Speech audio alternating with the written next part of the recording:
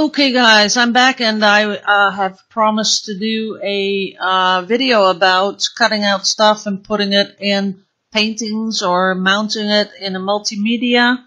So I thought I'd do that today. What you have is, this is Photoshop, and Photoshop, you can have a really old version. It doesn't really matter. All you have to do is open a file you like, and this time I'm going to be using this little thing that I drew on my iPad with iPad pencil, Apple Pencil I should say.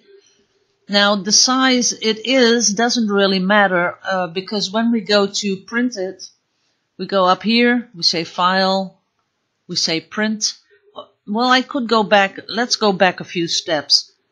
Say you just drew this on this canvas, and you can adjust this. Let's say these little holes aren't big enough. You could go and get your little eraser, make it a little bit smaller here, and just make these holes a little bit bigger, something like that. And if you have to really smooth them out. So this is sort of work that you want to do when you're in a really nice little Zen mode. You can make those holes a little bigger. Let's see, what is the smallest hole I can find? I think this one. So let's make this a little bit bigger. That way the brother Scan and Cut can deal with it. But you get my idea. You could add to it, or you can make the holes bigger or smaller, whatever you want. Now, when you're satisfied with what you have, you go up here and you go to Print. And you will see, here's the example. This is how big it would be printed out. This is A4 format, so that's way too big. Then the only thing you have to do is go down here and you go to your scale. And I would say we need half of it. So if you put the scale to 50%, it makes it smaller by 50%. And I think that's the size we really want. So I'm going to print this out and then take you guys upstairs to the brother Scan and Cut. And I'll show you how I let it cut. So I'll see you in a bit. Okay, I put the print. Here's the print.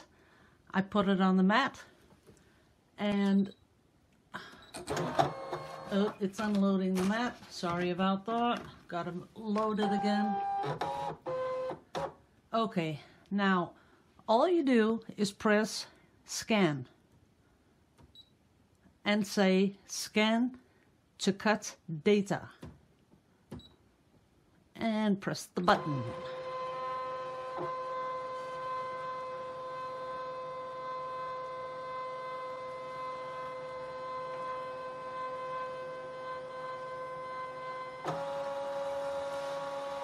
Now it has scanned the print that I put on the mat, and now it's recognizing what I just let it scan. And this takes a little bit.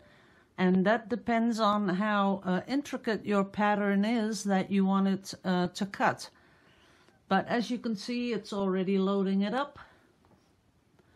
And in a second, you will see it appear on the little screen. There it is.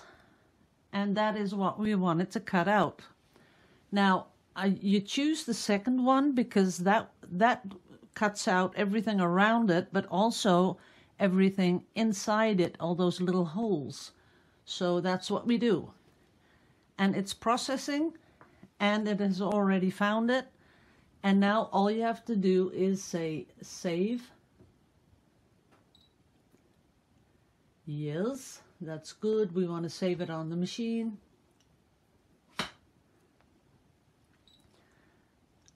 Saved in the machine's memory, number 4. And now I would like it to cut. Okay, I want a direct cut. I want this one. Recognition mode, okay.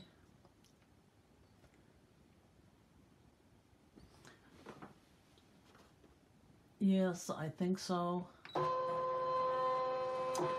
Now it's doing the same thing again. Sorry about that.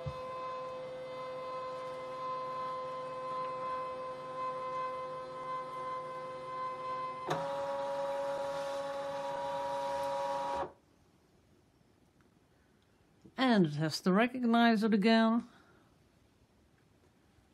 Okay, okay. And we want to, no, this is an outline. Sorry guys. It's outlining it. Let's go home. Delete all patterns, okay. Pattern, I think it's saved data, that one. Here it is. Okay. Now we will say, okay, okay, cut. And it's going to cut out the little pattern.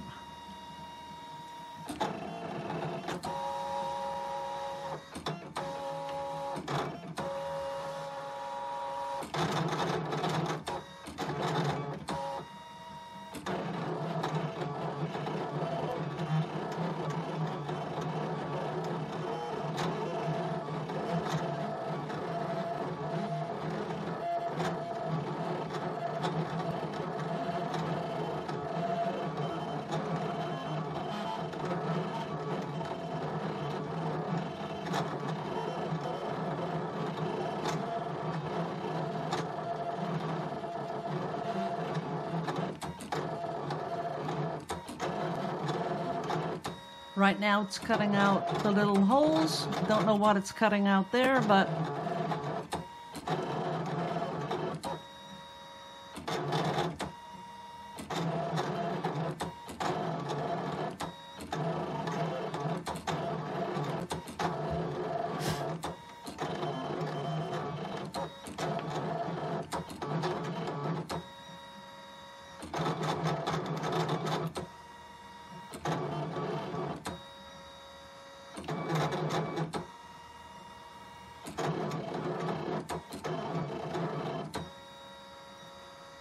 what it's really doing on the side here is, because it's scanned the whole mat, there's a little bit of grubby, dirty stuff on there, and I think it scanned that in.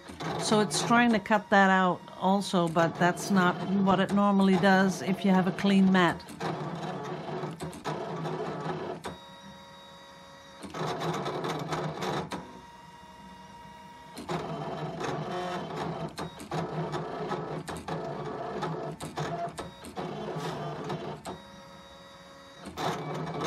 Yeah.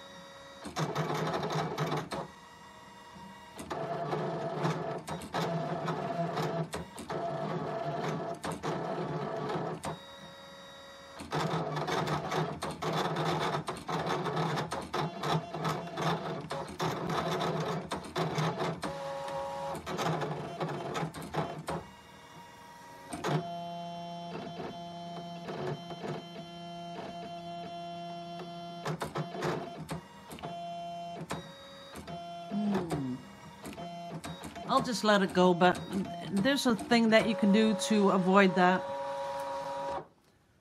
Now we're going to let it, okay. Now we can take it off. As you can see here, it cut the whole thing off there. So here is the piece of photo paper. And here is my little thing that I'm gonna use. So I'm gonna peel it off. Here it is. Oops, where's my camera? Here it is. See that? Couple of little pieces that I have to push out. But now I'm gonna take you down and show you what I normally do with it.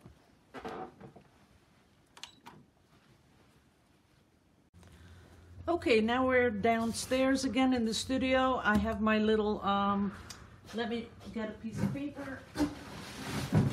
That way you can see it better.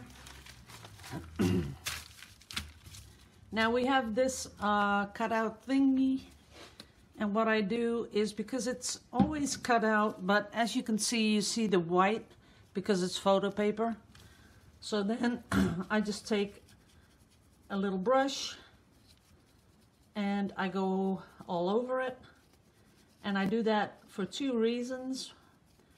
Number one is because I don't want the white of the paper showing, because that makes it just that little bit more unprofessional.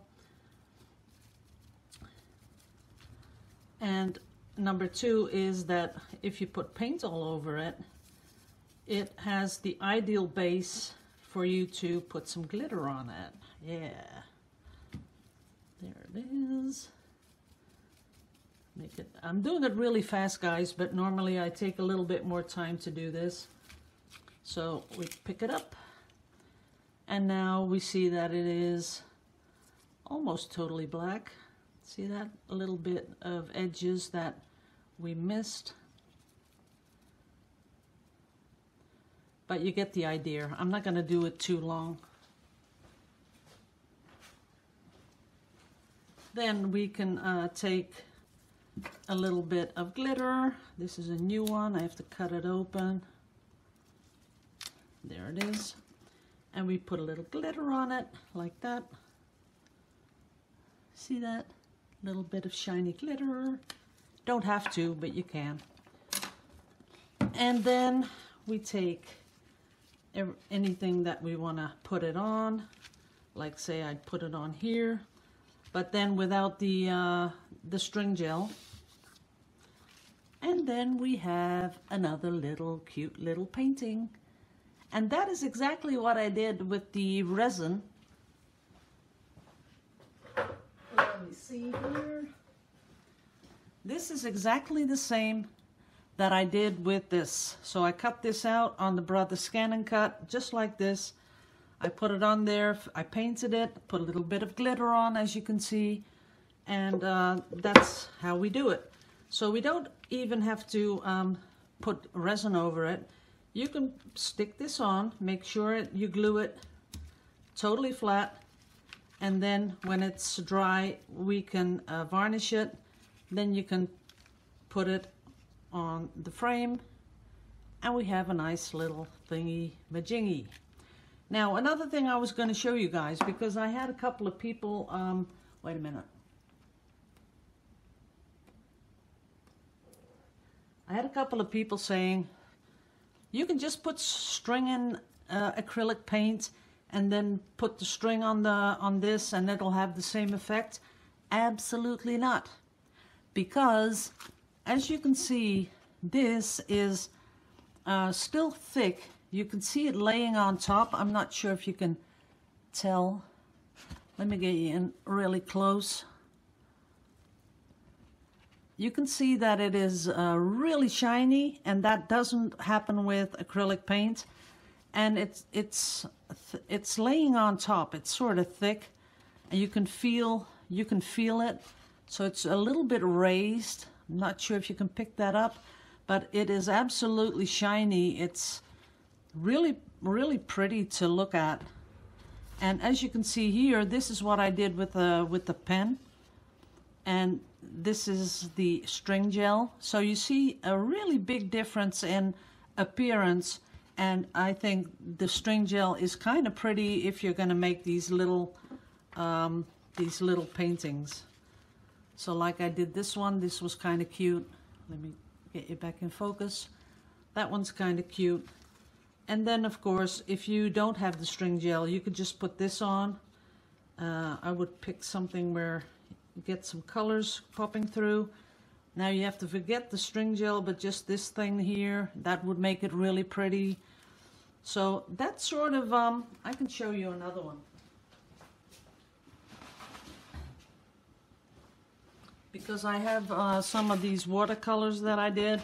So I would take this and put it right here. See how the colors pop right through, how pretty that is? And then put that one over. There we go. I kind of like that. And of course, if you like another color, the really bright colors. See how pretty that is? And really, if you do these, you could go for just black paper and then let it just cut out this thing, because with the Brother Scan and Cut, you can let it load that image into the machine. Then you put some colored paper on the mat, and it'll cut it out of colored paper. So that any way you want to do it. But I do think that if you want to do a lot of these, that a Brother Scan and Cut, because if I were to cut this out by hand, that would take me, I don't know, at least an hour and a half to do it all neatly like this. So if you're planning on doing a lot of these things, I'm pretty sure that one of these Brother Scan and Cuts would really come in handy, and it would save you a lot of time. So that's how I do it, guys. And I'm thinking, do I still have to tell you something else? Well, I had a lot of questions about the batter thing. Let me get that thing. A lot of people ask me, what is that? Well, it's, you put batter in there. Yeah, I'm smoking. Sorry, guys, but I have to have a smoke. Very bad habit, I know, but I'm really busy. They put batter in here. Then they dispense it, you know, when you make pancakes or you make cupcakes. You just pull the lever and out comes the batter, or for any of your cupcakes, and it's just a batter dispenser. So nothing really, well, nothing you can't buy in every shop. I went looking online and they have all kinds of these things. Usually they're plastic, but I sort of like this, the steel one, because you can clean it easier than the plastic one, I guess. But this one does leak a little bit, so they're not really made that well, but they're only a couple of bucks, so you can't really, you know, have too much of comments about it. But that's a batter dispenser. Okie dokie, guys, I think we're ready here, and I'm going to put this one on YouTube. Want to thank you all again. You've been really nice over the weekend, giving me so many compliments about my YouTube award that I'm really happy about. So thanks all. See you in the next video, which will be this weekend. Okay, guys, see ya. Love you to pieces.